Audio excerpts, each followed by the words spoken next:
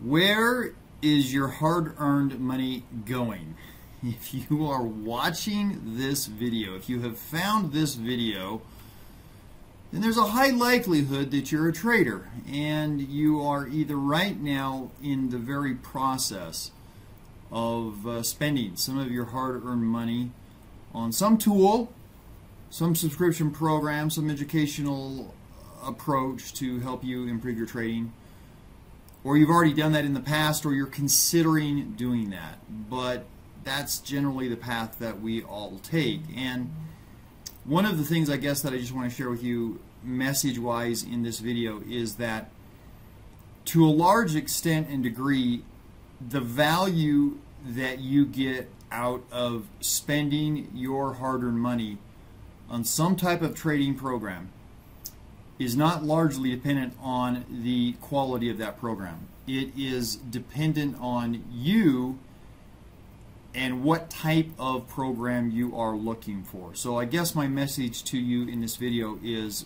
make sure, be very clear on what type of program, education, system, software, training it is that you are looking for. If you can pair up what it is that you're desiring, you'll have a lot better end result. And what I mean by that is I see so many people throwing their money just down a black hole because the program that they paid good money for, it's a good program, it's not what they were looking for. So let's just talk about what's out there and maybe what some of the distinctions are.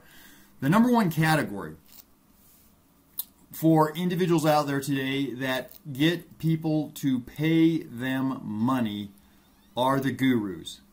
It is the number one fastest way to get money to pay you any of their profits in the world today on social media. Become a guru of some kind. Become a trading guru. Show yourself in a Lamborghini, show yourself on a private jet, and immediately you gain credibility. I've been at this for a long time, guys. I've been trading for a long time. The first guru that I ever ran across was in, I believe, 1987. It might have been 1988, but it was in that range, 1987, 1988. By a guy named Charles J. Givens, who wrote what I still think was a great book called The Courage to be Wealthy. And I went to the program. It was in a high school auditorium. I sat down there. This was the 80s, remember? So there was a slideshow. And they started clicking slides. And for 40 minutes, all they did was click slide after slide after slide. And it was a slide of Charles J. Givens with his arm around President Reagan. It was Charles J. Givens walking out of the front doors of his beautiful mansion. Charles J. Givens stepping out of the doors of his very long stretched limousine. Charles Givens, who was a middle-aged man, sitting in a hot tub with two 20-year-old buxom women in bikinis. Charles J. Givens standing in front of stacks of money. This just went on and on and on and on. At the end of 30 or 40 minutes, the slideshow ceased. Charles J. Givens walked onto the stage. He pointed up at that picture of him with all of his money, and he said, I have a question for you. How many of you want what I have? And the hands went up, and all he said was, pull out your credit card, walk to the back of the room, we'll get you signed up. And there was a stampede to the back of the room. People fighting over each other to give their money to the guru.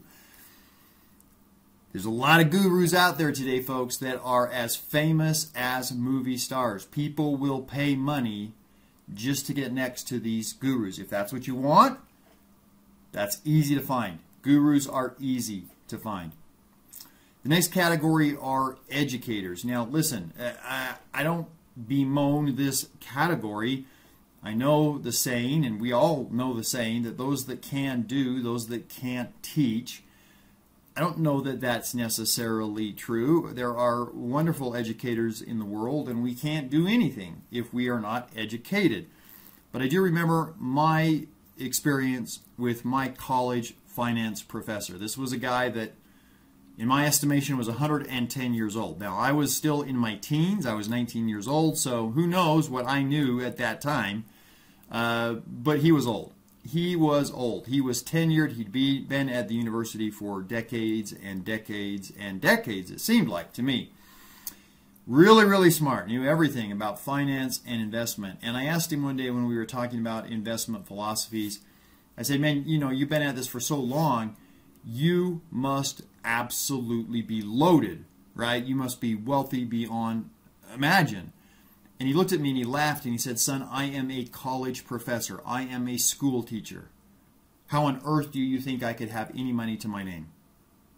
Right? And even at that young age, I knew that there was something wrong there with the idea that education alone can make us wealthy. Education is just information, guys.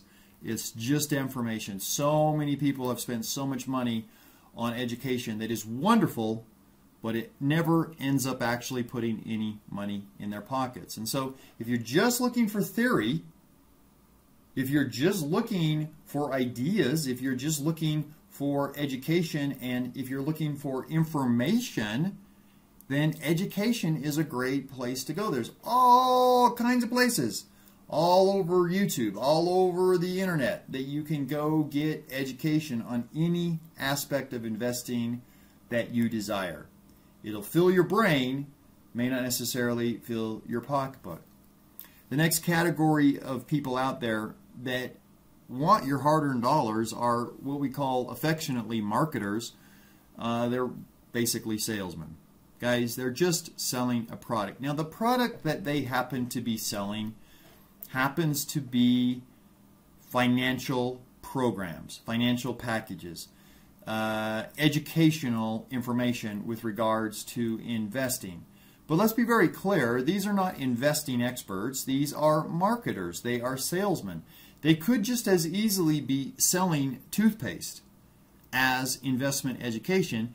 That just happens to be their product du jour. So be aware when you're looking for follow-up and help and customer service and hand-holding, that person doesn't know what it is that you even bought from them.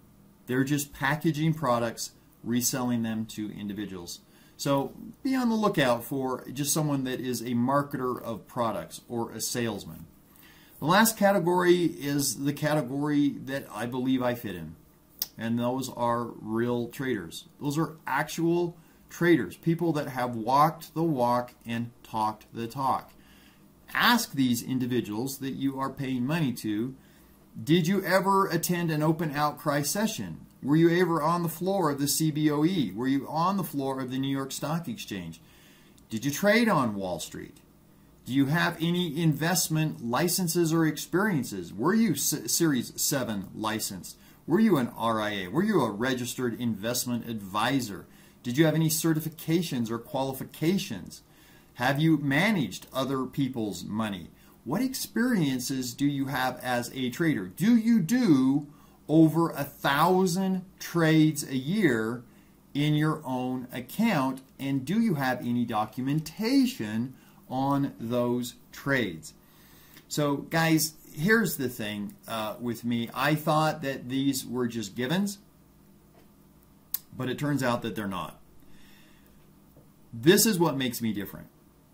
I use a real broker. Okay, all of the trades that I show you are not in a virtual trading account. They are in a real brokerage account.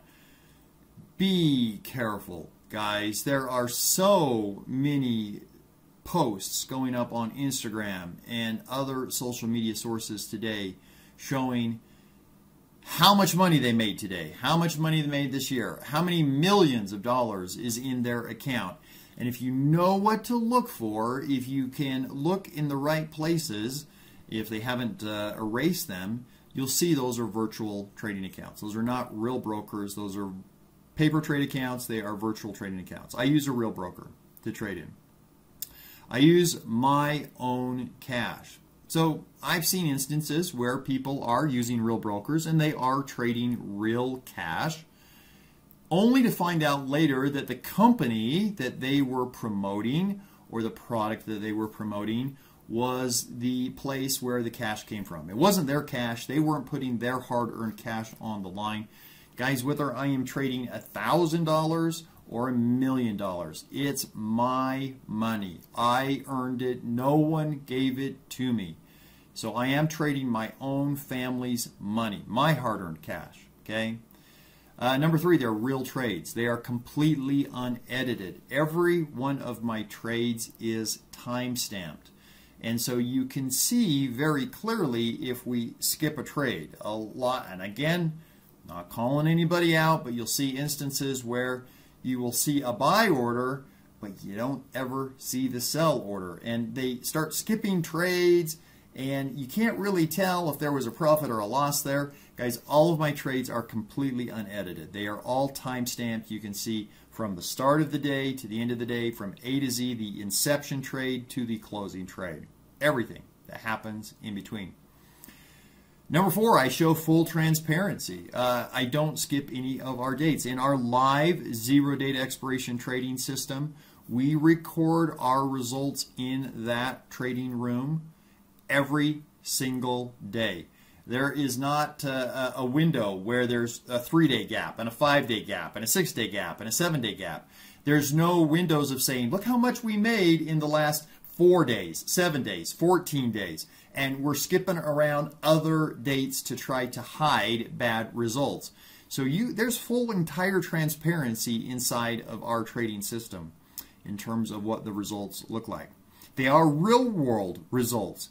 Guys, good, bad, or indifferent, and we have losing trades. The first thing out of my mouth is almost always, guys, there are no perfect systems.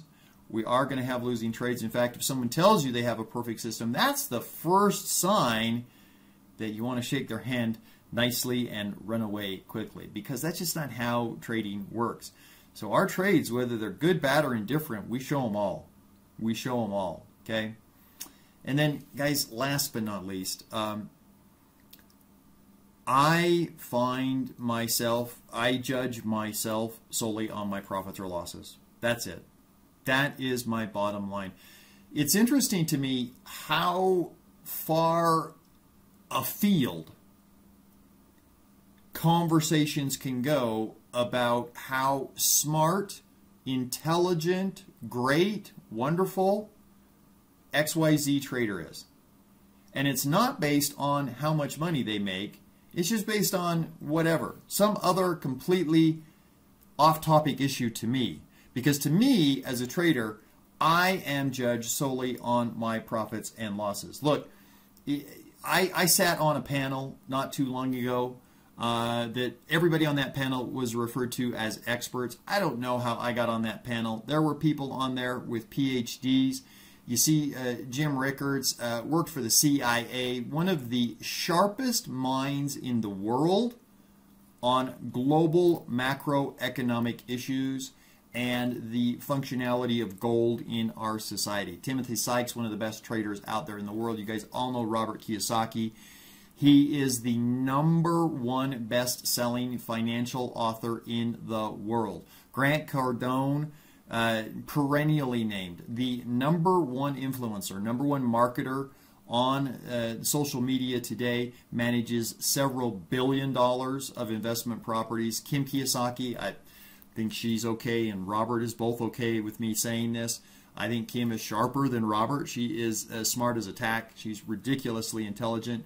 Nomi Prims has a pedigree that is second to none. John Najarian, you guys know Dr. J. It just goes on and on and on. George Gilder, basically the inventor of artificial intelligence. If you've ever used Google and Google has already filled out an answer for you, this guy invented that, right? I'm on a stage with these guys, and I can't hold a candle to any of them, but I have a better investment track record than most of them, okay? So if you want to talk more modern portfolio theory, I'm not your guy. If you want to talk efficient market philosophies, I am not your guy. If you want to talk about how the IMF interacts with the Federal Reserve, if you want to talk about the devaluation of the US dollar, guys, I'm not your guy. I'm just a trader.